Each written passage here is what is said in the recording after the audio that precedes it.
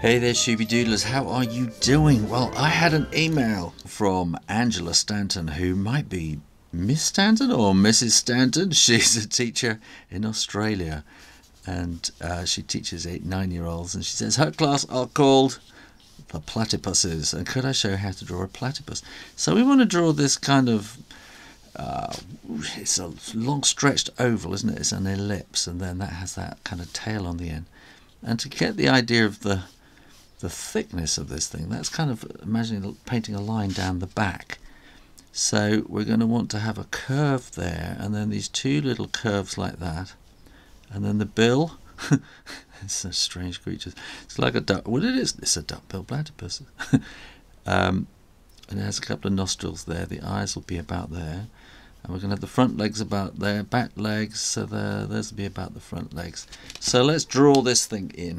And I'm going to start right here, and so this is kind of the shield at the top of the bill, and just a little kind of hint of a line there, and then we can draw out the bill there, and then it has these quite large kind of nostrils going on thing going on there, and then a kind of a lower bit of the bill, and then we can make this kind of slightly furry, and I'm just going to bring that out there like that, and then we're going to go 1, 2, 3, 4, 5 like that. And they're not really webbed, they've just got these little hands with these leathery flaps kind of attached to them, and I'm going to put an eye there and an eye there, and a little bit of a kind of a cross kind of look, and a dot in there for the eye. Look very determined little creatures. And then we want to do kind of a furry line all the way down to there, and then here we're going to have the back leg, and these are different. So these are kind of digging-y, kind of powerful things, and there's the thumb. And in fact, they have, you can't see it, but they have this kind of extra thing comes out like Wolverine in the X-Men, sting, and it's a poison venom spur. They don't look quite that dangerous, do they? I thought it should be maybe a bit more round. Never mind. So we want to have another one here. 1, 2, 3, 4, 5. And again, it's sort of flappy all the way around like that. And then this one here, you're going to see the thumb. That's probably facing the wrong way, isn't it? The thumb wants to go that way. And then 1, 2, 3, and 4 like that. Don't worry about mistakes. These need to be connected up as well, with a kind of leathery swimming kind of duck bill feet, duck web feet. That's the word I'm kind of looking for. And then we can have some kind of watery stuff going on there. And then when you are absolutely sure that the ink is dry, you can erase all those pencil lines. And I'm going to paint this very, very simply.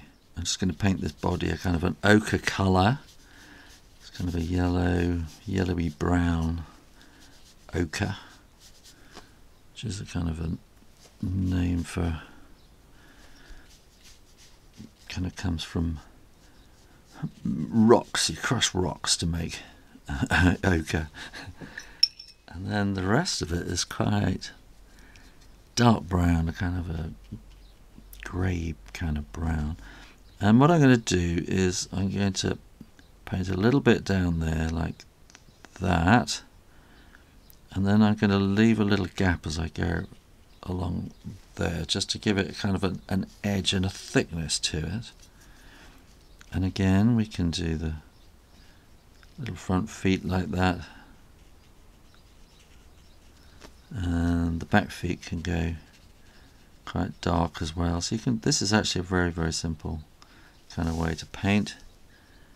And then I'm going to put a little bit of kind of darker brown in there to give some browner eyes, and then maybe just little hints of darkness on the toes, on the fingers like that.